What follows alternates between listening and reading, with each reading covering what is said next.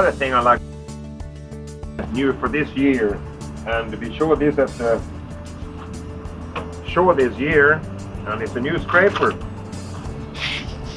And you already know about the holster. This is the most efficient on the market. You got a brass inlet there in the bottom, so the blade doesn't wear out or it doesn't go through the material.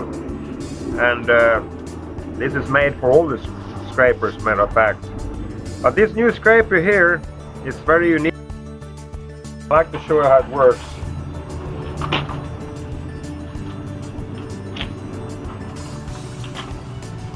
You know, when it comes to scraping windows, you have to have a scraper that have even pressure across the whole scraper. With this new design here, always have been the most efficient scraper on the market. As you can see, you can bend the blade, and that makes this blade very even on the glass. So every time you move it on the glass, it will remove the full width of the 6 inches. You don't have to go back and forth twice. And as you can see, you can also change the angles on this. So if you do pole work, you can actually stay away from the window and do it.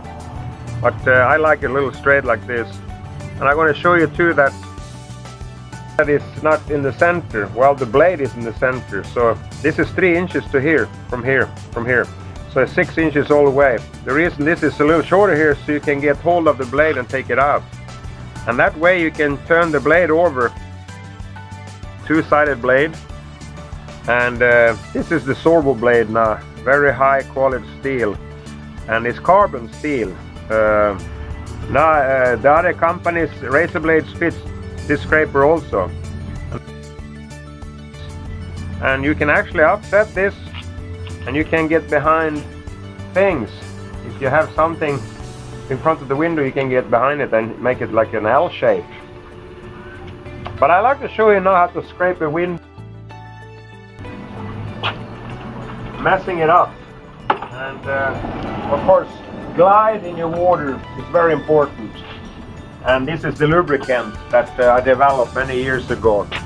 And also is the powder. These two together will clean and lubricate the window.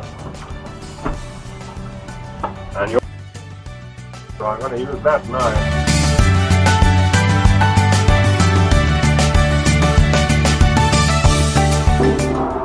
You can put the washer.